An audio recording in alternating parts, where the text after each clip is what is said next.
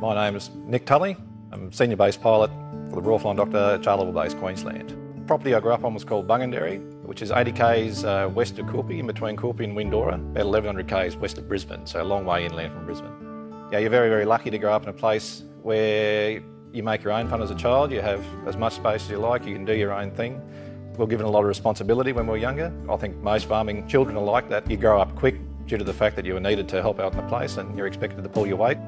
From when I decided to learn to fly, I think probably my eye was always on the Flying Doctor. My two greatest loves in life are aviation and the bush. To be able to combine the two and then help people as well, I thought, why not? And I love that aspect of being able to rock up to work and just don't know exactly what's going to happen or where you're going to end up or what you're going to see.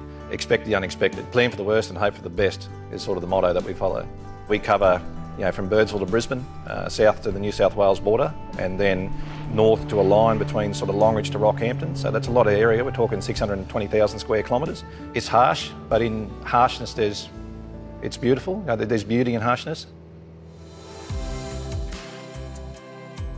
I think Australia to me is isolation, resilience, perseverance. I think our sense of humour never seems to dull in the bush, and that sense of humour is what gets them through the tough times. That sense of mateship, that help each other out when things are crook, and I think that's what it comes down to in a nutshell. Living in the bush is that's what Australia is.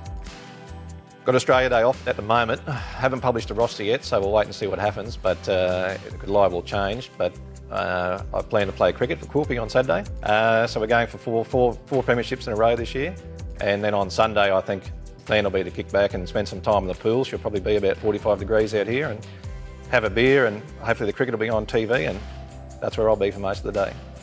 Happy Australia Day.